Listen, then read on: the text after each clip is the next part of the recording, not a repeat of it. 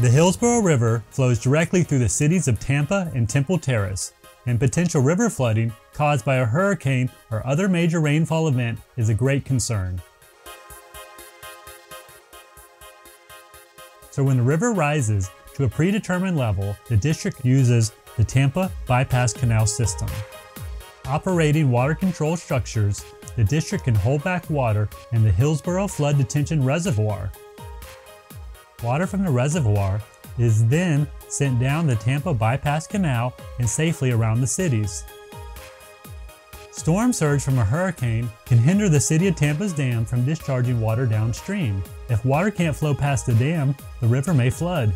To avoid this, the district opens the Harney Canal and moves water from the Hillsborough River to the Tampa Bypass Canal.